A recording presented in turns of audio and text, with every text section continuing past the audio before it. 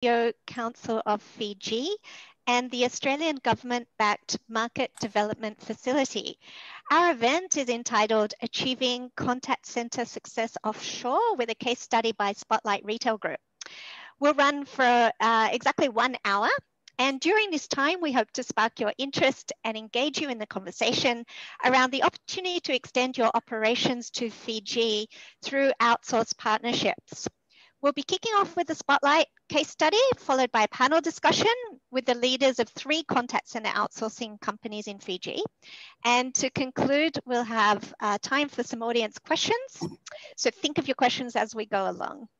For those of you who don't know me, I'm Sharon Melamed, Managing Director of Matchboard, and I'll shortly introduce our first speaker. But just before I do, and we're waiting for just a couple more to join, I'd like to point out some quick housekeeping. Firstly, we are recording this event. Secondly, if you have internet issues at any point, you can use the phone number and passcode provided in your calendar invitation. Finally, could I ask that you stay on mute just to prevent outside noise for speakers until we get to question time.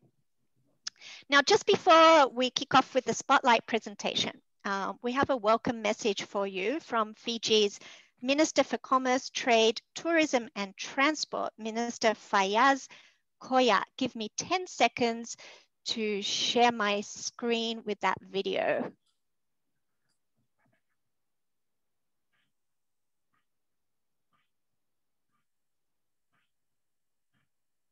Hope everyone can see that. Hello everyone, welcome. We live in times of uncertainty, but as with any new challenge, the new reality also presents wonderful opportunities.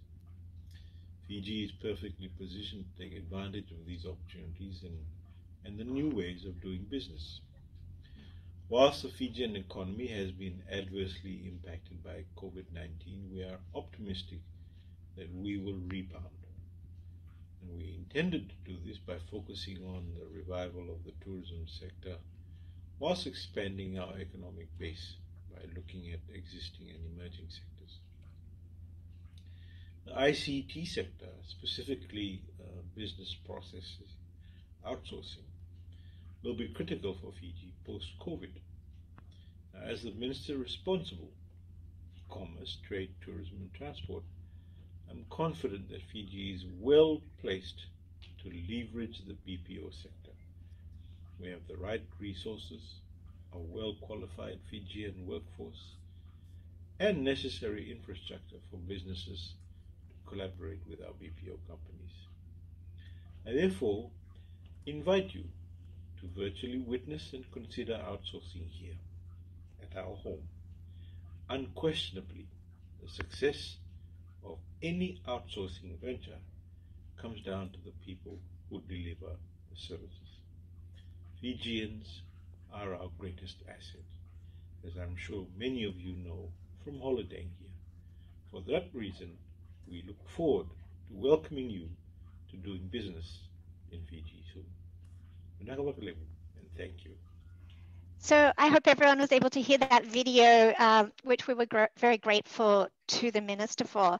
And now it's my great pleasure to introduce you to Bernie Nielsen at Spotlight Retail Group, a company I'm sure everyone's familiar with as one of Australia's leading homegrown retailers. Bernie is going to present Spotlight's journey outsourcing to Fiji. Over to you, Bernie.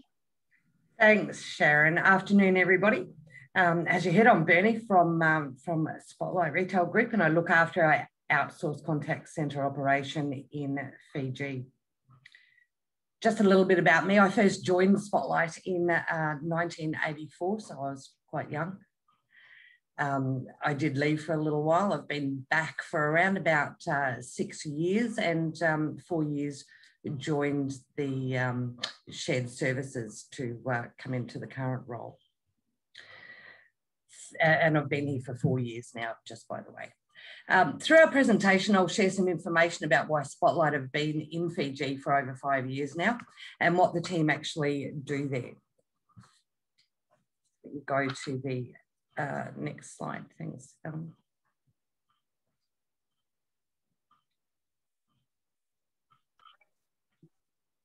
For anyone that might not know about Spotlight, and I'm sure there's not too many out there that don't, just to give you a little bit of background. It was first started by a young immigrant family in the Victoria markets selling fabric.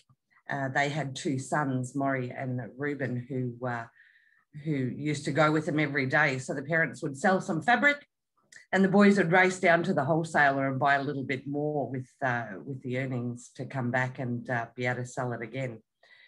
From there, the boys did take over and they opened their first store in 1973 in Malvern in Victoria. While expanding the Spotlight presence around Australia, they launched then Anaconda in 2004. Spotlight bought Mountain Designs brand in 2018 and relaunched it in 2019.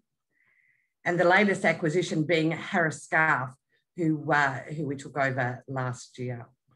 Across all the brands, we now have a presence of 250 stores around Australia, into New Zealand, Singapore, and Malaysia as well, though it's only Spotlight in Singapore and Malaysia and New Zealand.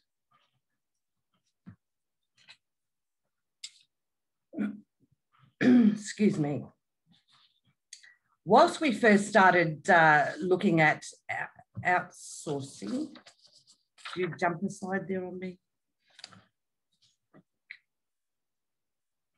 Well, the company first started thinking about outsourcing in 2012. It wasn't until a few years later that phone orders and e-commerce really started to gain some momentum, realising that a call centre was not in our area of expertise. We engaged in an outsourcing partnership with Mindpearl in 2016.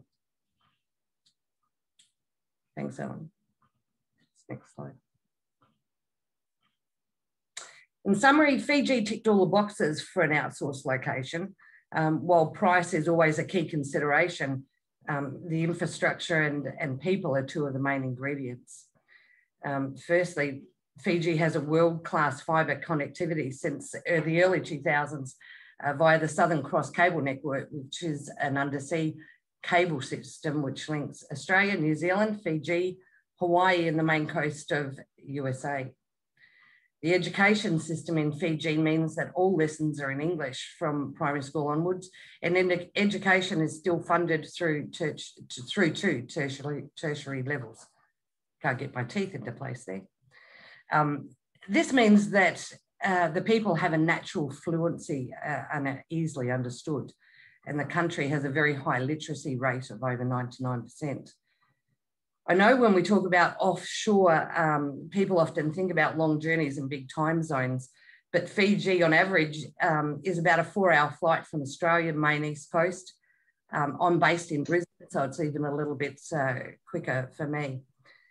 So it means it's easy to get to, and with a 1 and 2 hour time difference, depending on daylight savings, we can be in touch with our teams there in real time without any late night or early morning conference calls. Being in close proximity has also allowed us to bring the team member over for training when we've had major system upgrades as well. I think we've brought them over twice now. So it's nice and close and easier to bring them over here to take back the learnings. As Spotlight work across quite a few time zones, a 24-hour, 7-day-a-week and a 365-day-a-year centre certainly ticked a big box. Given the 24-hour operating hours and public transport not being available during all those shifts, Mindpearl also have their own transportation that pick up and drop off the agents with a frequent timetable. Mindpearl have on-site canteens and allocate agents a daily voucher to enable them to be able to use on meals as well. It's reassuring that Mindpearl are high enough up where they're situated to even avoid a tsunami, who thought until a few years ago that would be a thing, and have a building to cyclone code with a generator backup system for the loss of the electricity, which again has certainly been utilised and needed. Finally, for the slide, I'd like to mention the cultural affinity. Fiji, due to its history, have many similarities with Australia in areas such as the education system, the legal system, and of course, it helps that they're also sports mad. I don't know if you know that Vicky Wilson, a gold medalist in OAM, was contracted to coach the Fiji netball team that have played around the world, and I had the pleasure of talking to her quite often when I've been over there. Fiji are also huge on rugby and have won 4 of the World Rugby Sevens. The nation is so proud of that they even brought out a $7 note, which I thought was a bit counterfeit when I first come across that when I was over there. I'm not too sure if they pay that other football code at all. Sorry, Victoria. Okay, just the next slide, thanks. Just to run through locations, Suva, if you're not aware, because I'm sure everyone is familiar with areas such as Nandi and Danarau Island, probably where all the resorts are. There is great snorkeling around there. Suva is just over the other side of the island, just a 30-minute plane ride over to there, and is the capital of Fiji.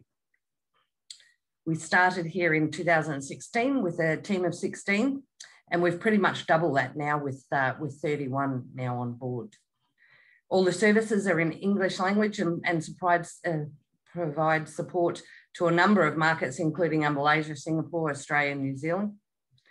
And my next slide provides a little bit more detail about the actual services. That's the next one, thanks, Alan. Okay, there's a lot of detail on the slide, and I'm not going to cover everything you'll see. Here, many of the typical tasks you expect in a retail environment, general inquiries, order processing, order tracking. And while all the team are multi-skilled, we have a split to voice and admin and swap them back and forth so we can dedicate that. With our inbound, we handle around about 1,000 up to 15 inbound calls per day of just about anything you can think of.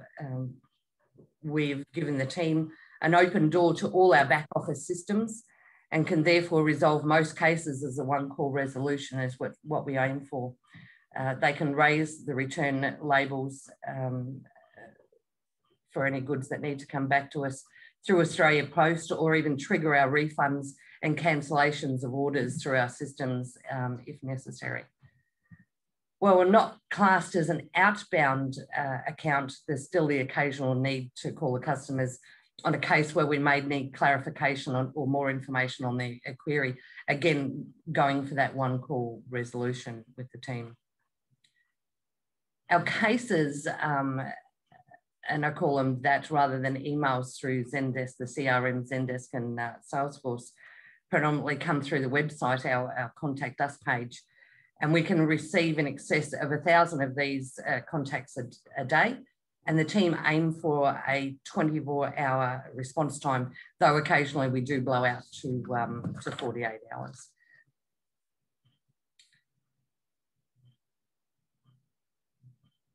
Okay, just the next one, thanks, Alan.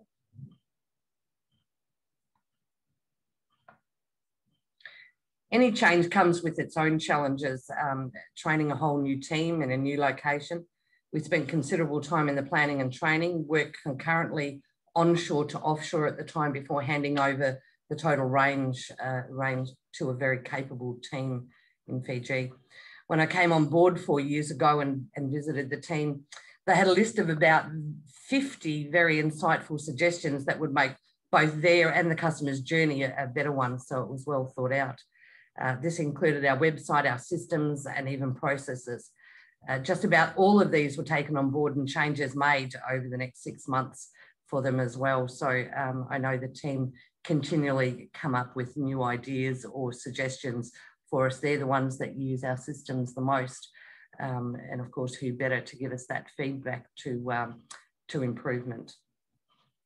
While we have our own quality assessor and trainer on the account, we're lucky enough to be able to call on Mindpearl's very experienced company trainer manager who always brings very well thought out suggestions to the table to us as well.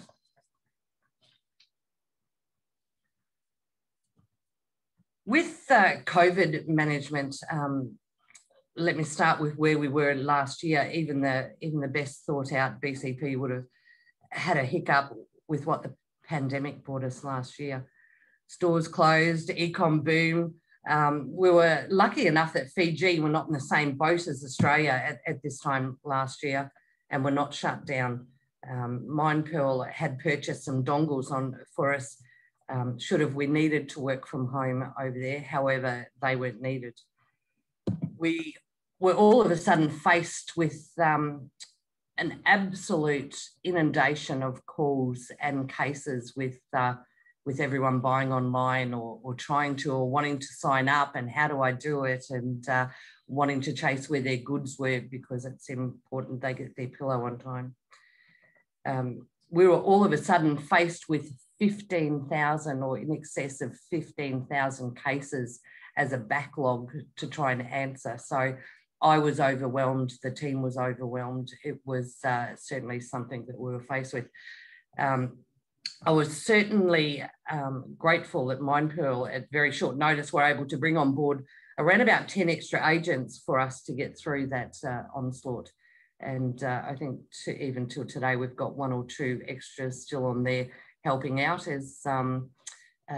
as different states open and close, as does the fluctuation in e-com as well.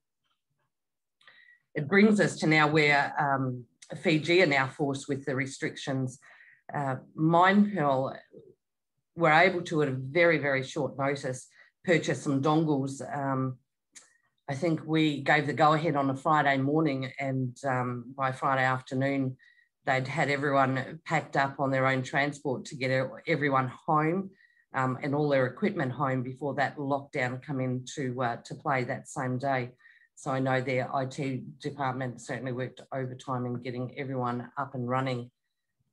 So the team are very effectively all still working from home, and probably will be for a while yet, but it's working very, very well, which I'm grateful for. Okay, Ellen, just the next one. Okay, just to finish off, this is a photo of our beautifully smiling, dedicated team, as well as some of the wider support network from Mindpearl, and taken on my last visit last February for our 4-year celebration. Unbeknown to me, the team actually a couple of days before had arranged to go colour-coded. They're a very, very brand proud team. So their colours were orange for Anaconda and blue for Spotlight. So I can't wait to the next get together where they'll introduce the nice bright green as well into that one. Lucky they'd told me the day beforehand, and I did have my my Buller shirt packed away in my suitcase so I could wear that as well. Well, that's about it from me, and I thank you for listening to the Spotlight journey on outsourcing. Thank you so much, Bernie. Really appreciate all those learnings and insights. I'm sure everyone will have some questions, and I would encourage you to pop them in the chat room so you don't forget them later, or you can, in question time, turn on your voice and camera and ask them directly. But before we move to those audience questions, I'm now going to launch a quick poll. So can everyone see on the screen a poll? And I would ask you all to vote in the next few seconds. And we're just asking, where are you on your outsourcing journey today? Outsourcing onshore, offshore, just starting to explore, likely to outsource in 6 to 12 months, or none of the above? Would love to get maybe 1 or 2 more. Okay, I'm closing the poll in 5 seconds.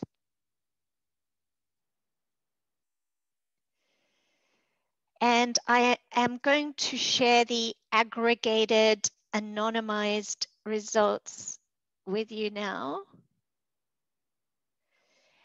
So interesting feedback there that virtually no one is outsourcing onshore.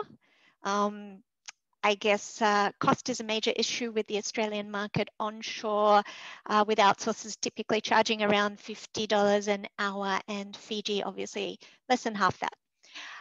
Currently outsourcing onshore, we had 40% of people just starting to explore outsourcing, 24%, likely to outsource in 6 to 12 months, 8%. So thank you so much for participating in that poll. That just gives us a pulse check. So we are now going to move to a quick panel discussion, and I've invited 3 of the leading BPOs in Fiji to participate. So we have Anthony Casa from Centercom, he's the CEO of Centercom Fiji. If you'd just like to unmute Anthony. We also have Alan Graham, who is the Chief Commercial Officer of Mindpearl. They are the outsourcer supporting Spotlight Retail Group. And we have Luke Wiley from Packleader Group. Hello. So hi, gentlemen. So I'd like to kick off. Obviously, we've heard from Spotlight on some of the advantages they saw in selecting Fiji as their offshore destination.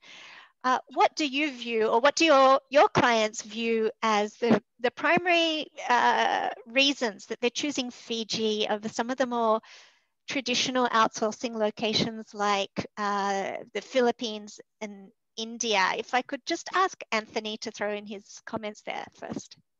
Well, thank you, Sharon, Bernie, and everyone for turning up. Look, at the moment, because it's been different things over time, and I think Bernie sort of covered a lot of those reasons why people traditionally would be considering Fiji. But a lot of those issues have come into keen focus. That the proximity, closeness, very important. The time zone, that cultural closeness, and there's that familiarity, not just with between Fijians and Australians, but also having had the experience of their service culture. Many Australians have been up there, so there's that familiarity, and that's all sort of now with COVID, in particular in the post-COVID world. That's those issues have become more important. But also you've had companies that have traditionally been outsourcing to those other destinations you mentioned, Philippines, India, South Africa, that have had a lot of challenges over the last, well, it's more than 12 months now, so it's almost 18 months. And luckily in Fiji, we have the natural borders of the sea. They were able to keep very low virus numbers there, and were able to trade all year with no disruptions. And I think either the word's gotten around, but also that's become, we've had that proof of concept. And now that we're going into, this more mature, how to live with the virus, Fiji's at the head of the pack with their vaccination rollout, and has put us in a very strong position now vis-a-vis these other traditional destinations. Fantastic. Could I ask Alan at Mindpearl, what additional insights do you have there on why people are selecting Fiji?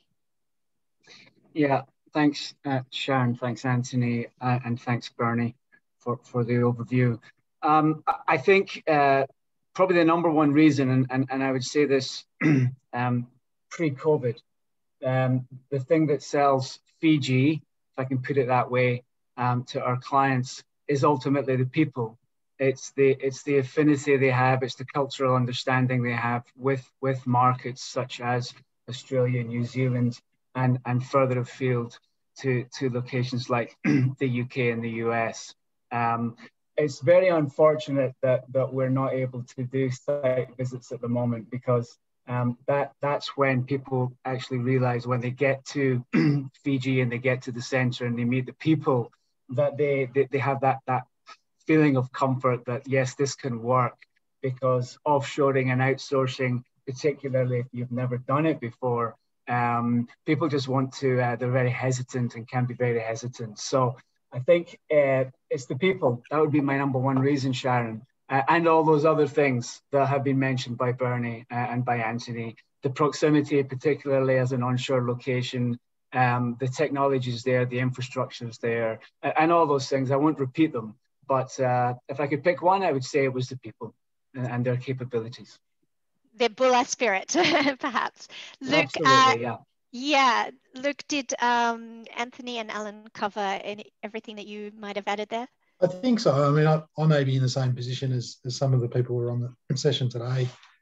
You know, some 9 years ago, we were looking, after doing a number of activities throughout the traditional BPO centres in Manila and India, which generally promises the world and delivers an atlas. We sort of searched for something else, and we had some connection with Fiji. And our centre has traditionally been set up to look after our own business ventures. And it's all of those things that has made it successful. But, I think Alan, probably hit the nail on the head there. It really is the people and their ability to be able to hold conversations and converse, where we didn't get that quality of conversation when we're in different offshore centres. So that's certainly been a real fillip for our business. So I understand, Luke, that with your business, you had an operations in the Philippines and you felt it wasn't meeting all of your business needs, and then you set up in Fiji. Is that right? That's correct. And we still have a small operation in the Philippines, but anything that we do with customer interaction, it's all based out of Fiji. And most of our functions, HR, recruitment, all of our Australian business functions are pretty much set up in Fiji as well. Yep. And I think it's worth pointing out that the Fijian accent in English is very neutral. Not to say that the Philippines accent is not intelligible, it is, but it is very American. Whereas I think perhaps all those Australian and New Zealand tourists to Fiji may have rubbed off on the very neutral accent in Fiji, which obviously gets correlates to the customer experience. Yeah, I mean, with our business, we're speaking to tens of thousands of people a day, and it's always a romantic notion with Fiji when they don't quite pick the accent. Where are you calling from, or where are you from? Fiji, and it's somebody's got some good story to tell about holidays in Fiji, or their honeymoon, or whatever it is. So yeah, that's it. Actually, Alan, you mentioned about the site visits, and I just wonder, when some companies decide whether to outsource to Fiji or the Philippines, whether at the back of their minds they're thinking, well, if everything else is equal, where would I rather tag on a holiday to my business trip over there? And I think Fiji wins the day for most people. Would you say that's sort of a subconscious bias towards Fiji, that carrot? I would. That always becomes part of the conversation, and it definitely does not do any harm to the proposition. Put it that way. Yeah, fantastic. Well, we have mentioned the word COVID, and I guess we do have to talk about it in the current environment, because it certainly has had a major impact in a good and a bad way on the BPO industry globally. Fiji, just so everyone knows, has a fantastic rate of vaccination compared to other countries, streaks ahead of India and the Philippines at this point, even ahead of the source markets of Australia and New Zealand. So of the adult population, I believe 49% of Fijians have had their first jab. And obviously, coming back to that point about site visits, the ability to actually go to Fiji is based on this vaccination rate as an indicator, would have to be much more likely to be sooner rather than later compared to countries like India and the Philippines. Would everyone agree with that on the panel? Absolutely. Yeah. So just on COVID, I think our audience would be interested to hear what Fiji's response has been, and the BPO industry in general, what rules they've been governed by. So if I could ask, perhaps, Anthony, come back to you to just comment on how your business has adapted during COVID, and if your clients were affected in any way. Well, we're experts in Fiji at managing disruptions. especially some of the work that we do in the airline space. But I think what was really positive is, well, they were able to shut down straight away and close the borders, which meant they didn't get much virus in there initially, and very low case numbers. But we still had to adapt and set our systems up and people so that they are able, have the capability to work from home. So and to test all that, because in real time, because we actually did over that time, everyone has been working at home at some stage. So we've got the capability to actually have 100% of the people working from home. We're on the flip side of it now, and we've actually, because the vaccination rates are so high, we've got, the office is now filling back up again in that regard, because a couple of weeks ago we had to put those business continuity plans into place. And again, no disruption. So I think a really good proof of concept from a technical perspective and that home environment did not result in a drop in productivity, which was great. But we do like to have people in the office, and now we've got these high vaccination rates that we're rolling that program out, and we've got teams back in the office all vaccinated and so on. So I think that's the experience that we've had as a company. So it was good that it forced us into a position to be able to have that flexibility, to be able to have both work from home and in the office, and mix and match as we need to, because things change all the time, and the clients need that kind of flexibility, or looking for that kind of flexibility. And in general, I think that in this, it's people have to assess risk when they're outsourcing, and want to keep that to a minimum. I think that Fiji, for all the reasons we mentioned before, and the way that they've managed the pandemic, has put them in a very good position now with Australian companies looking to go up there and see that less risk that they've got from potentially going to other places. Mm. Yeah, certainly at Matchboard, we're seeing a lot of companies that maybe are in the Philippines and India and South Africa looking to either supplement those destinations with another one, such as Fiji, to reduce their risk, not put all their eggs in one offshore basket, and just diversify that footprint. And I think also the point you made about hybrid working, that is certainly a capability that I think is here to stay, that people will be looking for when they outsource. Alan, would you like to comment on Mindpearl's experience during COVID, how it affected your customers, your staff, and your business? Yeah, thanks. I think it was an approach which saw a collaboration both internally and externally, and we have to consider the staff as from a perspective. Not everyone can work from home.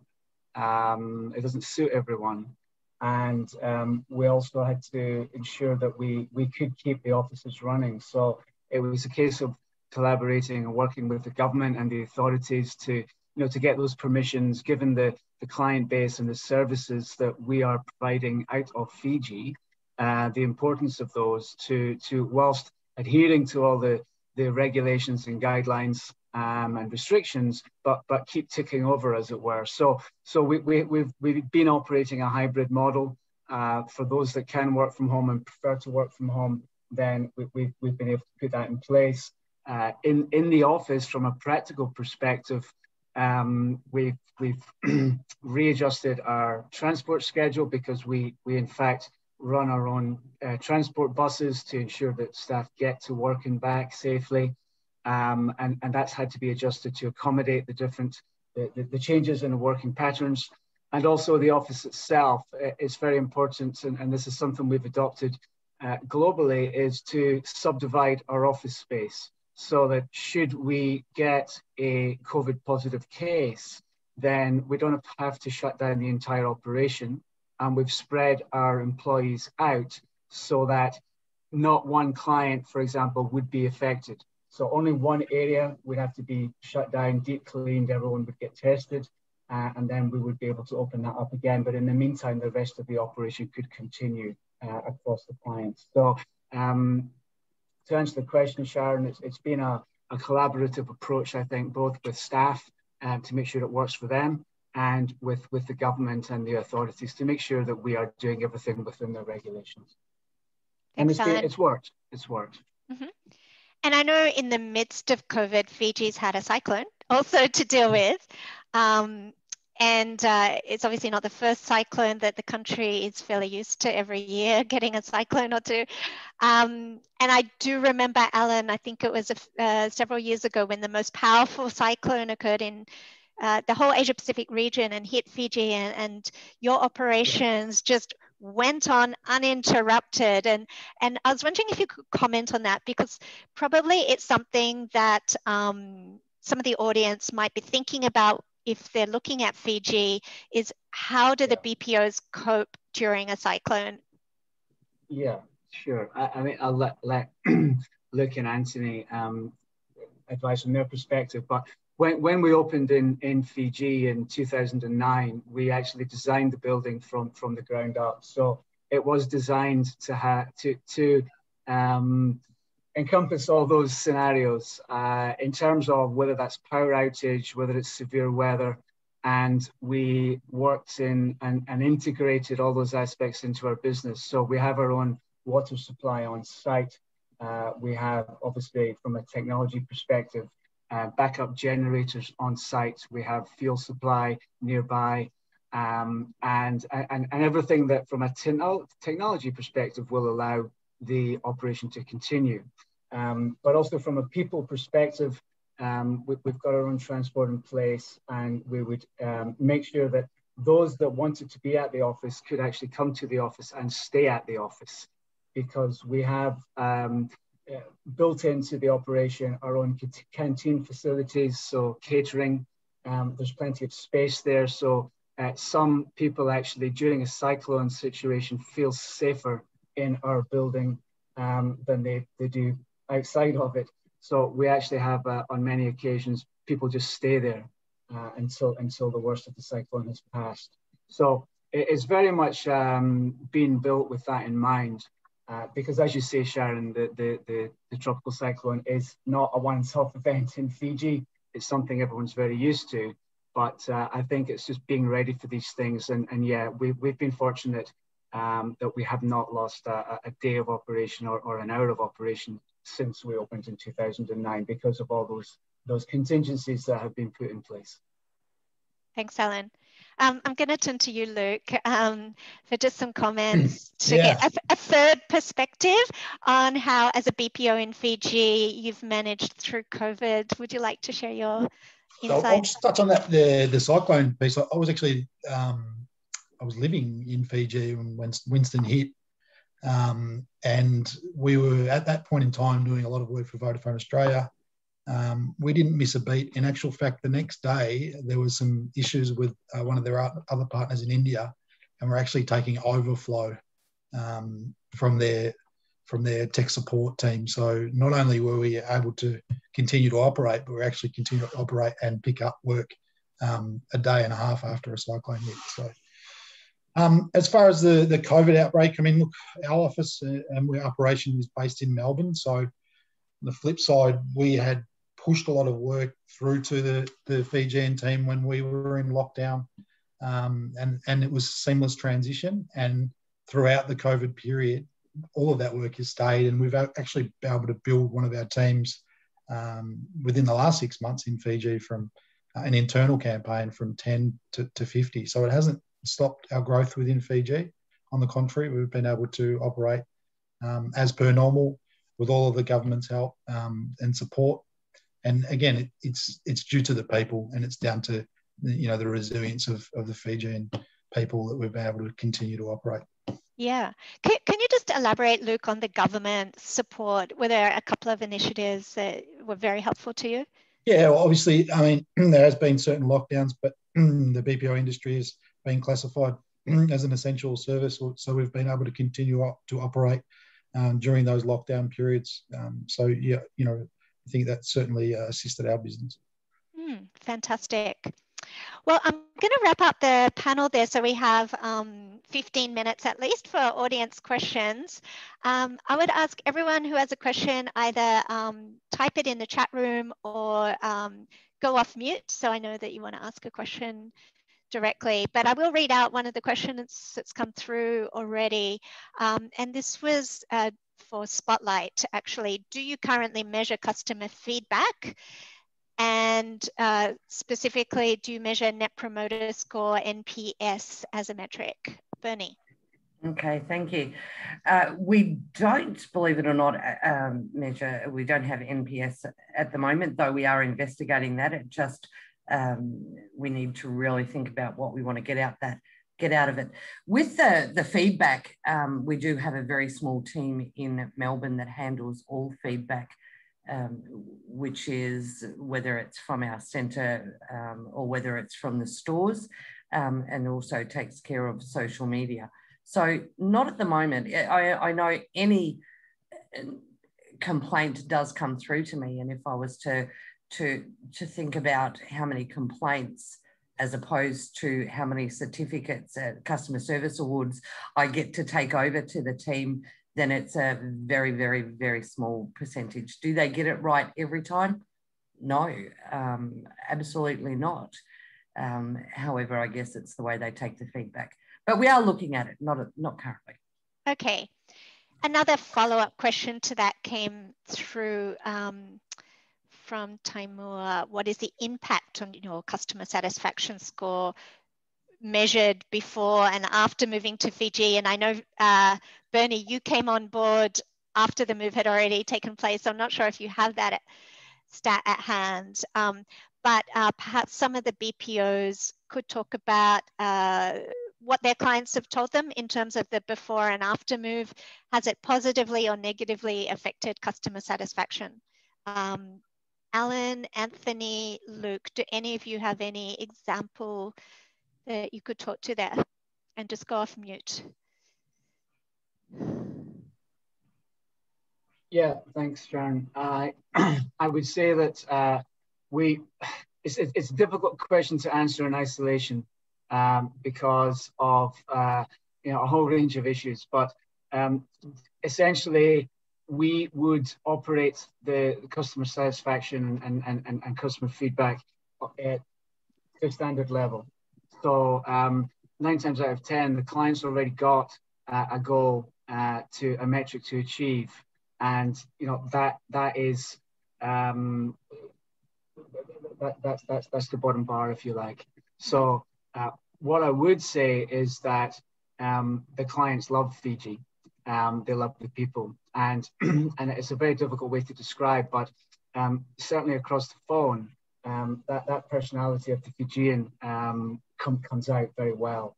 So I think for voice-based activities, and this is an easier way to measure, is that the feedback and the customer satisfaction is not an issue because it's generally a very positive conversation.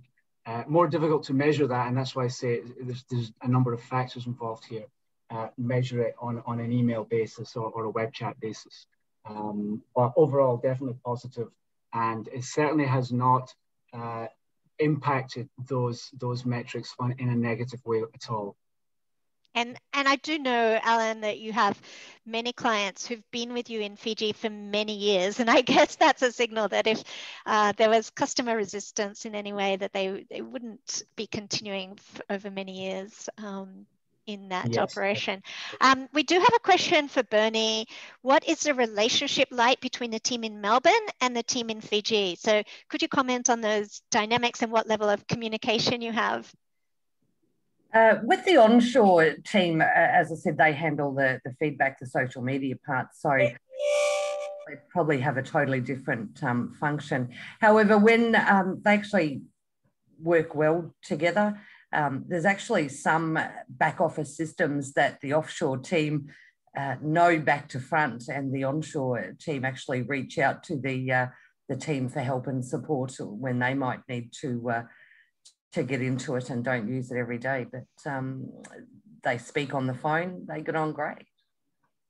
Okay, Fantastic.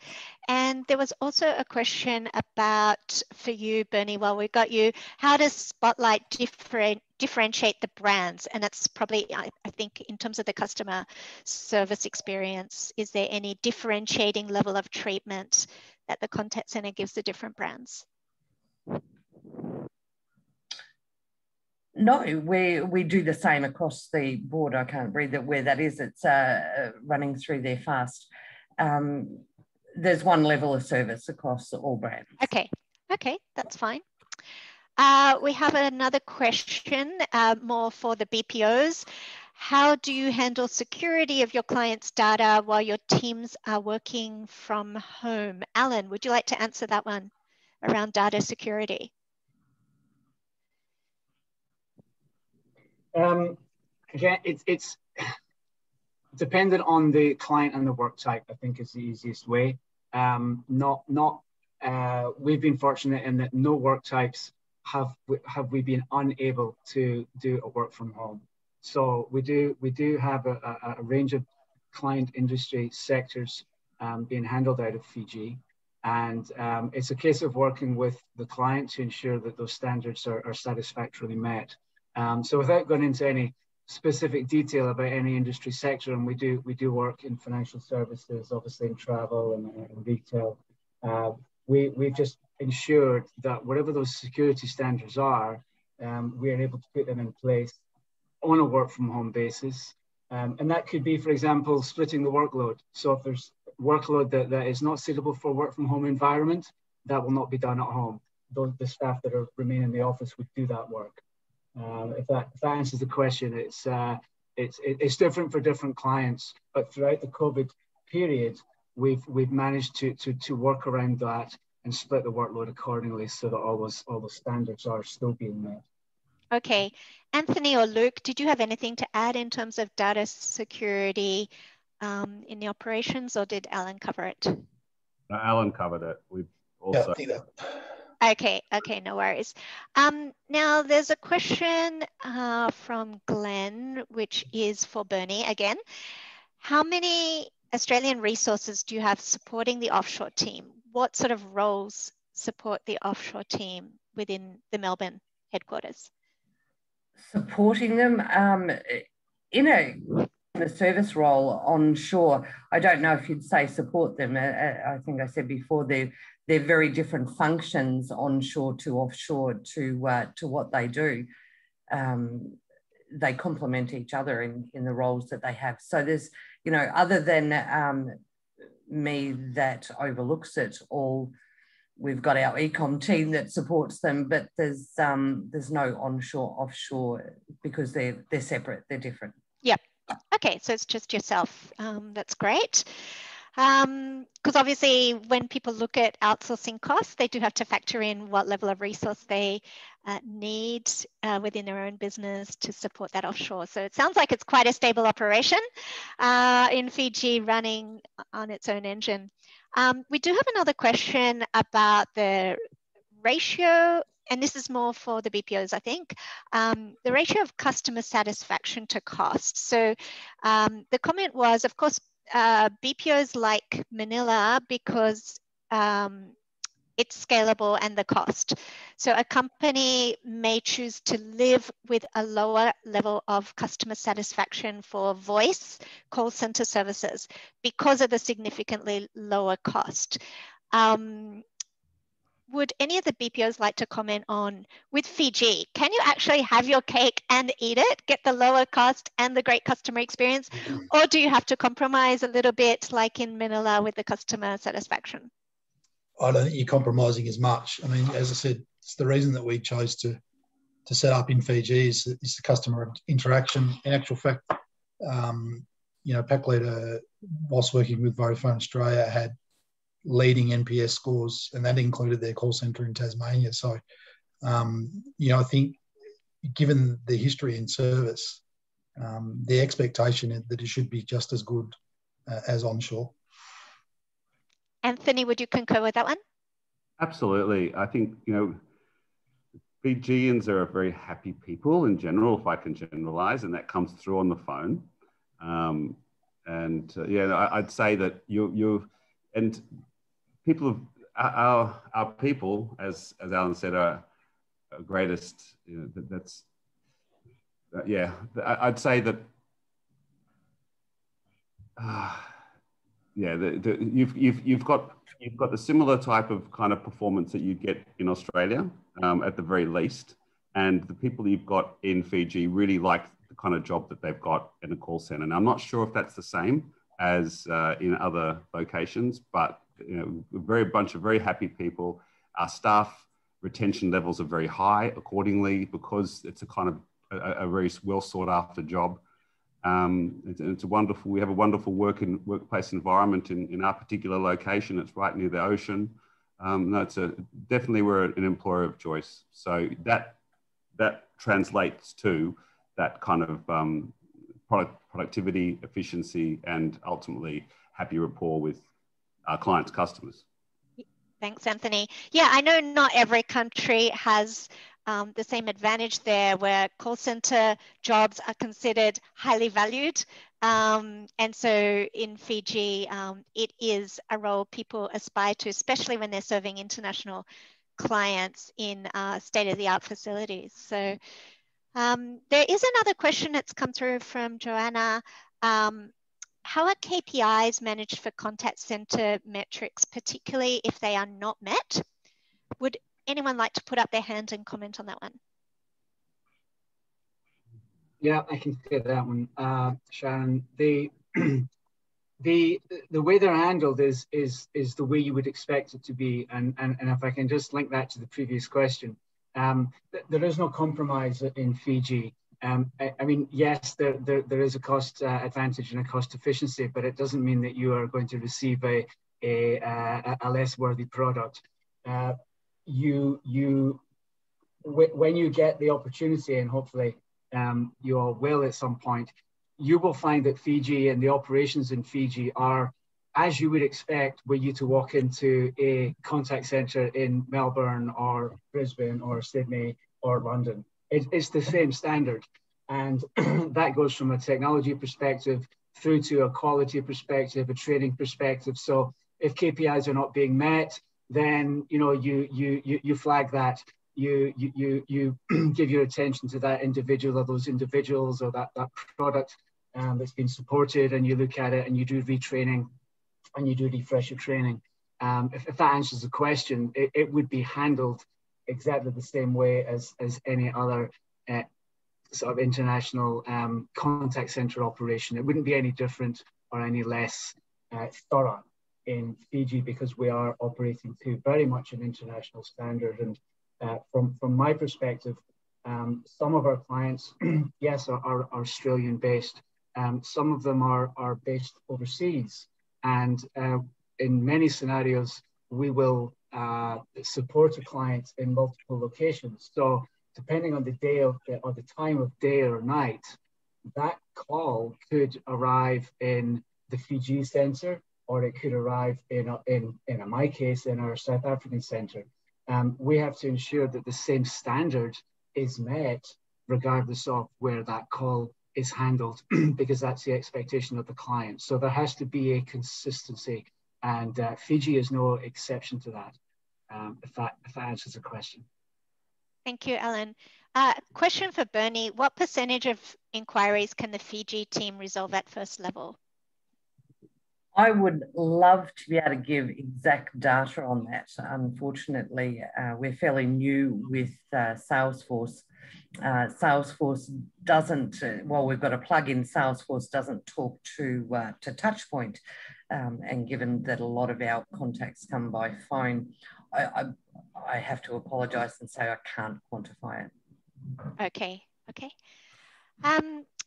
There's the question that's probably on everyone's lips, but one person has been game to ask. Thank you, Taimur.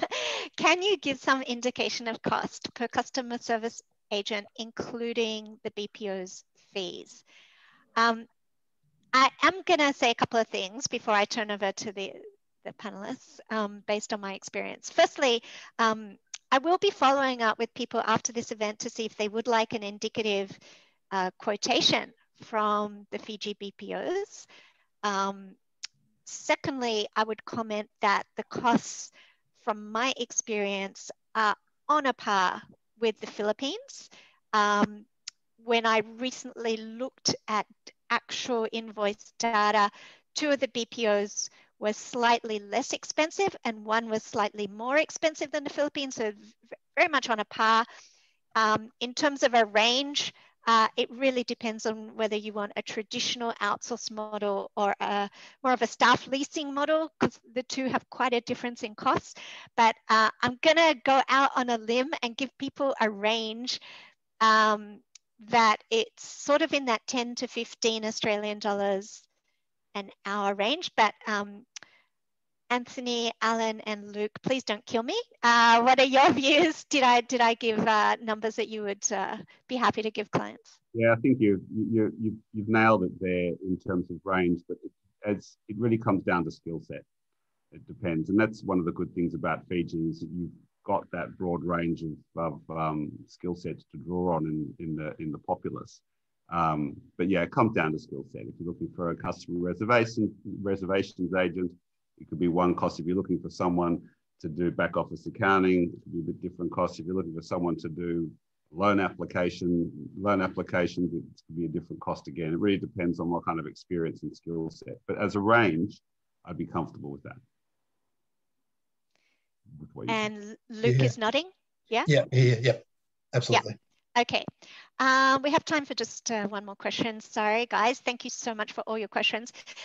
From Danny, is there much flexibility around being able to increase resource to cover times of peak sales, or if there are systems issues, and then reduce again when the workload drops? Can you comment on the flexibility of your workforces, Anthony, Alan, Luke?